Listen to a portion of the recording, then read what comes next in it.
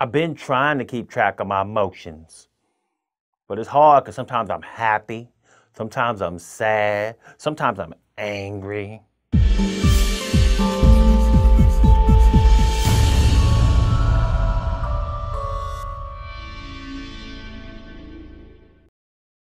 Hey PowerDirector peeps, how y'all doing out there? My name is Malik and I'm back on your screen with more PowerDirector love from PowerDirectorUniversity.com.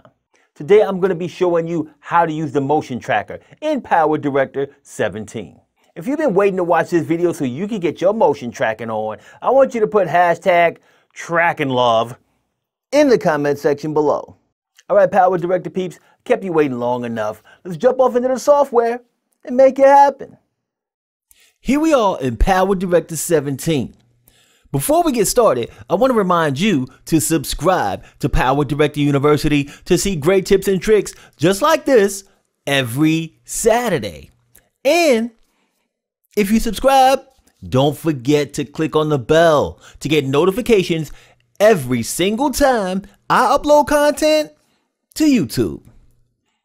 Let's move something. If you want to track an object on screen, the motion tracker is the tool for you.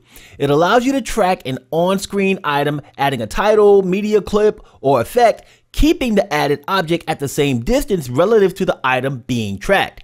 And in this video, I'm going to show you how to use the motion tracker to make it happen. As you can see, I have a clip in the timeline of some delicioso breakfast. It's the most important meal of the day, people. And I want to track the milk in this video with some text or a logo or whatever. You know, especially I need to make sure that there is no confusion around what the contents of that picture actually are. So I need to go ahead and put the word milk or something on the screen. Now, what I'm going to do is I'm going to click on this clip in the timeline. And then I'm going to go here to Tools. And then I'm going to go to Motion Tracker.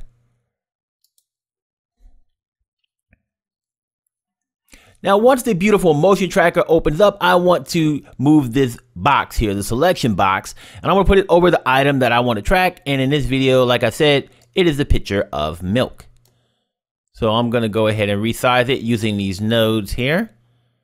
And booyaka, just how I like it. Now the next thing I'm going to do is click on this track button so that the motion tracker tracks the movement of the picture of milk. Now, if the tracker loses the object, then you can try making the tracking box smaller, or you could track something on the object like maybe the glare that's coming off of the milk. Maybe I'll just make the tracking box small enough to just cover one of those things of glare on the milk. Anything that stands out, a logo, a specific color, whatever. Try tracking something smaller to see if the tracking works a little bit better. Or you can actually refine the tracking results using this button here. So there's a button here, and this is to track one frame at a time, and then you can move the tracker wherever you need it. So if something gets lost, you can move the tracking box back onto the item one frame at a time. So if you click on this button, or you can actually do Control-M on your keyboard, it will change colors like to gray, and it'll come back white. Once it does, it's moved forward a frame, and now I can move the box using Control and the arrows. I can move this little box and move it back on top of the item that I'm tracking. Then I can go ahead and click on it again, or do Control-M again and move to the next frame. If the box is not on the item when I move to the next frame, then once again, I can use Control and the arrows to move it back. But right now, it's on the item. So what I would do after that, once I know that the tracking is working, it's on the item, I'm just going to click on track again to let it automatically track the rest. And if the box loses the item again, I can go back to that frame and refine it all over again. So I'm going to click on track and let it track it again. And as you can see, the section that is a brighter green is a section that is tracked. The section that's a duller green is a section that has not been tracked. Now it is all tracked because it is that brighter green color. So now I want to pick something to track. So I'm going to go up here and I'm going to select the add image PIP object or video clip. And then I'm going to select import media clip.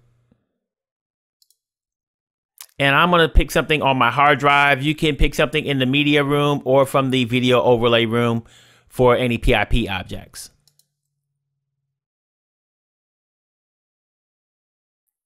So now I have this logo here. I can adjust it using the nodes. I can change the size, change the aspect ratio. I can rotate it,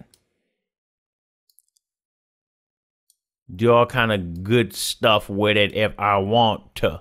Okay, this is my video and I do what I want to with it. Now here on the parameters, I can add a border if I want. I can make the smoothness, I can take out the smoothness, or I can make it normal or smoother. I'm gonna go ahead and make it smoother. And then I can adjust the effect distance with the tracked object so it'll keep the same distance if I check this box. Or I can adjust the effect size with the tracked object. So if the tracked object moves closer to the screen or zooms in, then the item that I'm using to track would either get larger or smaller based on how the item is moving. I'm just gonna leave it like it is right now. I'm gonna press play so that you can see what it would look like.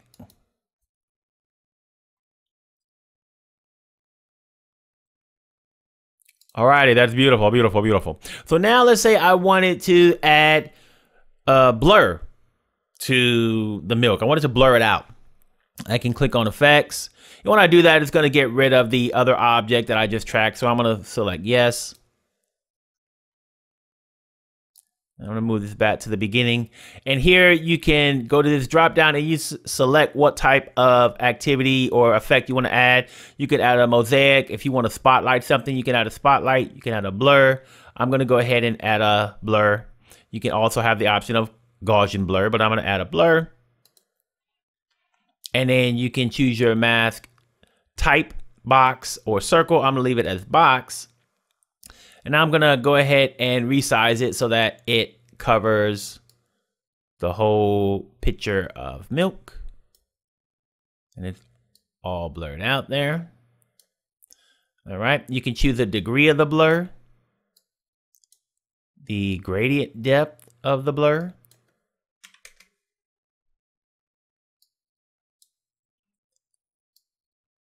You can invert it so that the milk is visible and everything else is blurred out.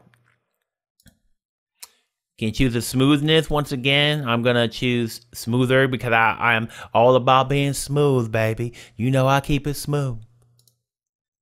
And then we can adjust the effect distance and the effect size as well. So I can press play to preview this and see how it looks. Magnifico. Blurred out milk. Okay, so last but not least, on these options, I have titles. So I can add a title, which again is going to say it's going to remove the other object that I just added. I'm fine with that. So now I can type in my text, choose my good old font that I want to use, and all the other different title objects or options you have here.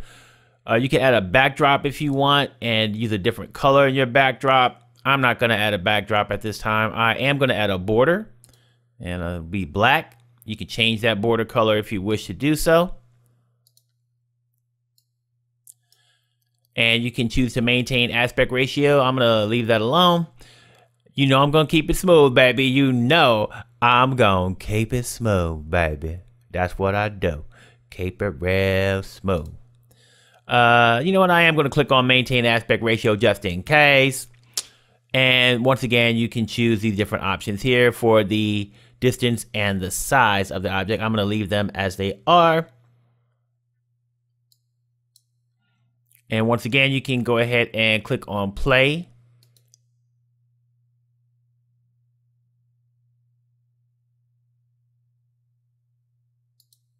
And we're good to go there. Now, there are some other options on here that I want to talk about real quick. You can add a tracker. So if you wanted to track the eggs or the flour or something else, you can add a tracker. And then you can go ahead and track whatever item you want to track and go through all the steps again. If you decide that you want to remove a tracker, you could just right click on a tracker and do remove tracker. If you want to track different things as they come onto the screen, like let's say at this point, this bag of wheat comes onto the screen. So let's say I wanted to start tracking that as well. Then I can go ahead and do a mark in at this point, or I can add a tracker at this point where the wheat comes on, so that you don't even see the tracker for the wheat until the wheat comes onto the screen. So that's pretty cool. So I'm going to go ahead and remove this tracker here. And I like what we got. So I'm going to go ahead and click on OK.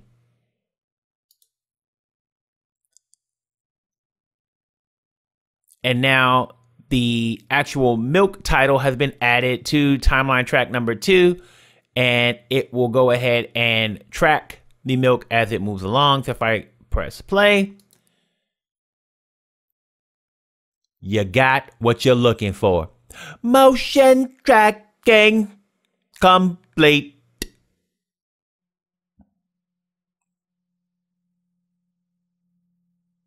And there you have it, people. How to make amazing motion tracking video with PowerDirector 17. Don't forget to check out more of my content to learn how to use PowerDirector. If you decide that you like PowerDirector 17 and you want to buy or upgrade to the software, I'll leave some links in the video description that you can use to purchase it. Those are affiliate links, so if you use them, I'll get a small commission, which will help me continue to create content that teaches you how to use PowerDirector.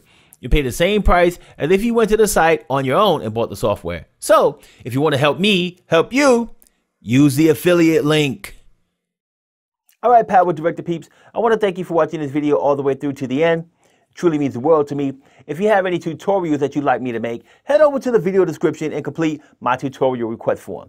If you got any comments, questions, you just want to talk or chop it up with your boy, leave those things in the comment section below. And last but not least, if you want more tips, tricks, and learning on PowerDirector, then you need to watch more of my content so that you don't miss out on any of the learning and all of the fun.